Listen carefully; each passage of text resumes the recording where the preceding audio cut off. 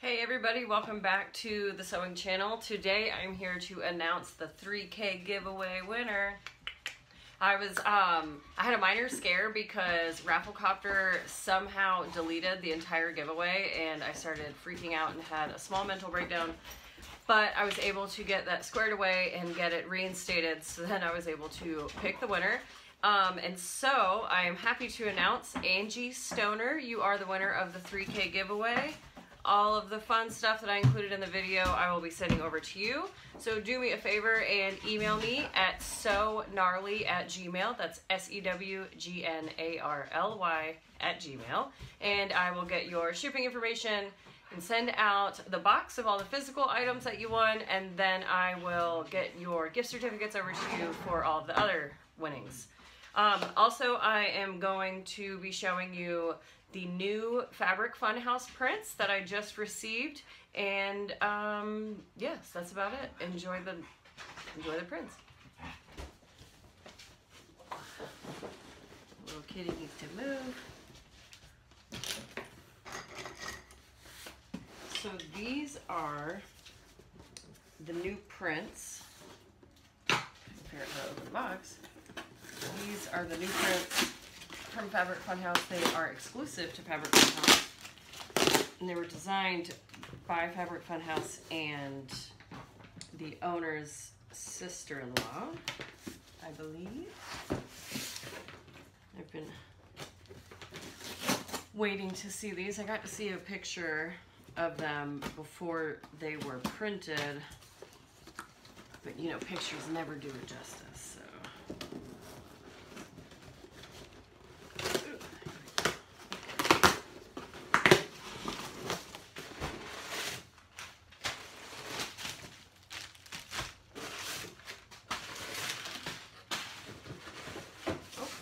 Other goodies in here. Let's see.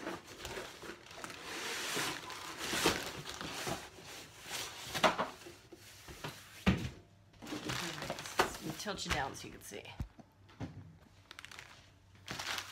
So we got 3 packages. Ooh, we'll open this one. Fabric Funhouse just started carrying Edge Coat. If you're familiar with it, then you know that it's the super popular brand is Giardini, and it's from Italy. And so they have these color sets now at Fabric Funhouse. It goes with all of these super fun colors of Edge Coat. So I have seen on Lynn's Handmade where she mixes some of them together, because you can see they're all in the same color realm. The tops and bottoms, they correlate. But you can mix like the green, the bright green and the bright blue to make turquoise, or you know, the orange and the black to make a dark orange, burnt sienna maybe. So yeah, I'm super excited to try these out. I usually only use the beige and the black, so this should be fun. I add some color pops to the edges of my corks. Alright, let's see what's in here.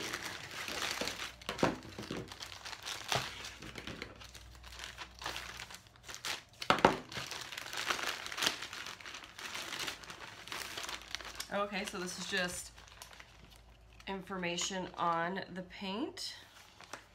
Ooh, I guess they make a lot more colors. That's pretty cool. I did not realize that.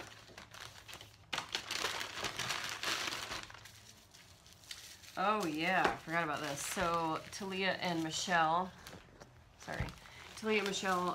sent me some wax so that I can wax some cotton and show you guys how to do that. So this is the wax that they offer. It's called C4 wax. A lot of wax cotton and canvas is waxed with beeswax and other types of wax, but so this is not beeswax. So technically it qualifies as vegan, which is nice, especially for those of us, like my business is PETA certified vegan, so I don't have to change that certification because the wax in their wax cotton and canvas is vegan. So let's see what one of these guys looks like.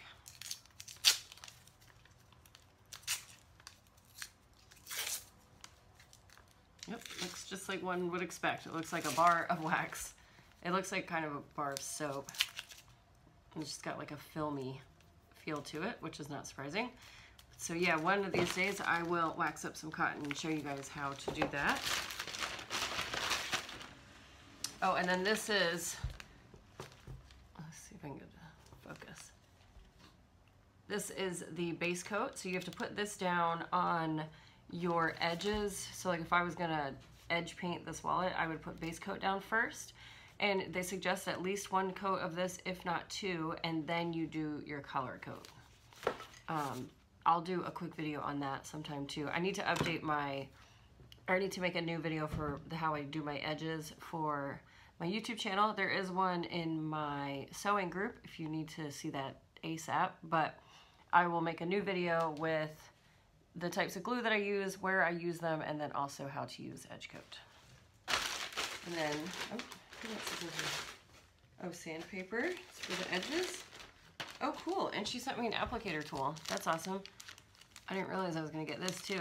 So the one that I normally use, I just got off of Amazon, and it just rolls. It does kind of give me guff because sometimes like these caps unscrew on both ends, and sometimes if they're screwed all the way in, then this roller won't roll, and you can see I get goopy edge paint up in here, and then that'll stop it to not, or that'll cause it to not roll as well.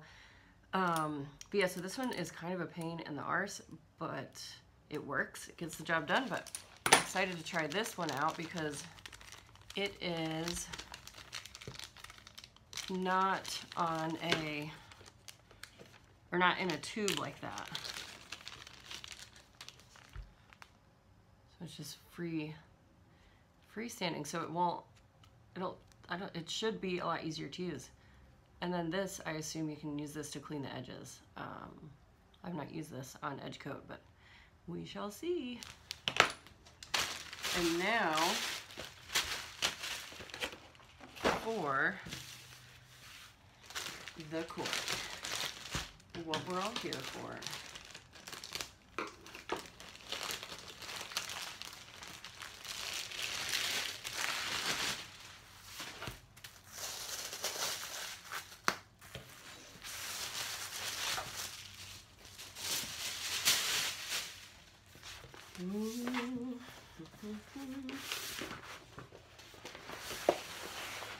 So as soon as I saw this succulent cork, I knew that I had to order it.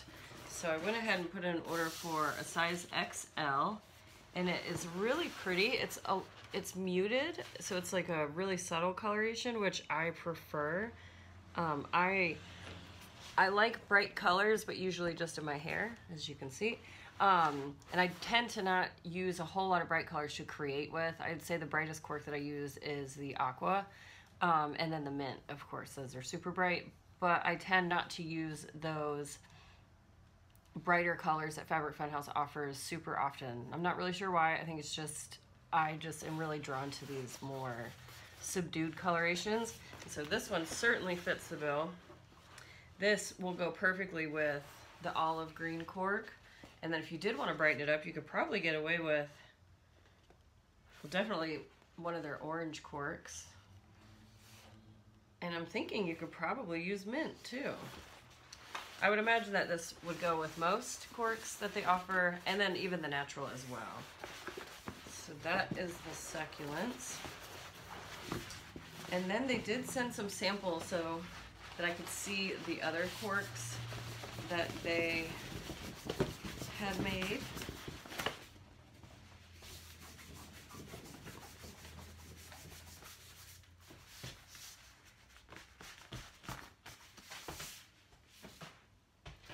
Okay, so this one is called the Melanie. This is the one that Talia's sister-in-law designed. So it is flowers, like kind of sketchy flowers, hand-sketched flowers. And the colors in this are fairly similar to the succulent, except instead of it being more green, it is this tan color in the background. But I love these pops of blue on these little tiny flowers. That will match the aqua really well. Let's see.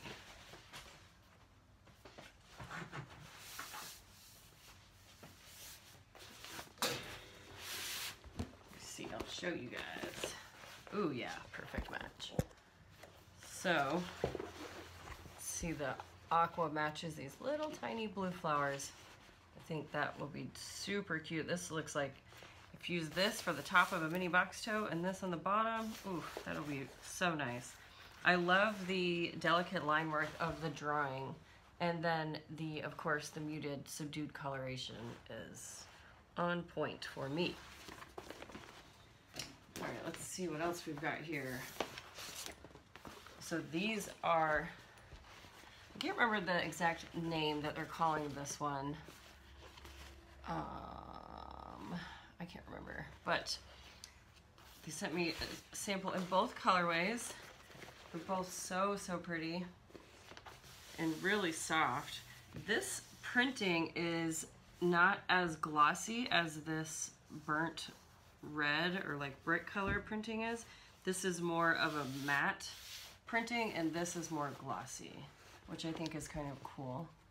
You might be able to pick up on that, see how glossy it is, and then this one not as glossy. So that's a pretty neat difference. And then here are the macrame knots. These are super fun. I love the color of this purple one. It's kind of light purple on the inside and then dark purple on the line work. And then this looks like gray and black to me, but I feel like you could pull it over to the green side if you used olive or a darker green, the forest green or hunter green that they have. These are both super pretty too. And then this is the one that everybody commented on when I posted about their sale, or their new ones, these sunflowers. This is super vibrant, super shiny. It has a lot of detail in the sunflower centers. And the sunflowers, I don't know if you can pick up on it, but the sunflowers are actually two different colors. One is more orange and the other ones are more yellow. And then the green is kind of like a lime green with a gray wash over it. So like a muted lime green. And then there's a darker olive green as well. So this one looks like it would make a great wristlet clutch. Or a tall wallet. This would be a fun outer for a tall wallet too. So this is my most recent haul. This is my introduction to their new exclusive prints. Be sure to tell me in the comments below which one is your favorite. And if you drop some project ideas, maybe I can use some of these and whip up some projects and make some videos with that. So be sure to let me know below what patterns you want to see me make with all of these new samples.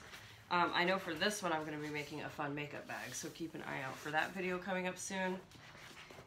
And yeah, let's get to sewing. So thank you so much for watching this video and being on my channel and participating in the giveaway. We had over 3,000 entries. It was by far the biggest giveaway that I have ever hosted. And I am so glad that all the other companies participated and donated prizes. I hope that you guys had fun participating and playing along, and I hope that you will continue to follow and not just unfollow all those businesses because the giveaway is over, because they do have amazing, incredible products that, again, I stand behind, use myself, and just cannot speak highly enough of. So hopefully soon we can get to another big milestone and do an even bigger giveaway. So stay tuned, stay subscribed. If you're not already subscribed, you can click the little circle. It's going to be around here somewhere. And that will subscribe you to my channel. You can also click the little bell and that will notify you whenever I add a new video, and then you'll be the first to see them. So yeah, once again, thank you so much for being here. I appreciate all of the love and support and the comments and the shares and just the interaction. I hope that all of you guys are out there staying safe and healthy and having a wonderful day wherever you are.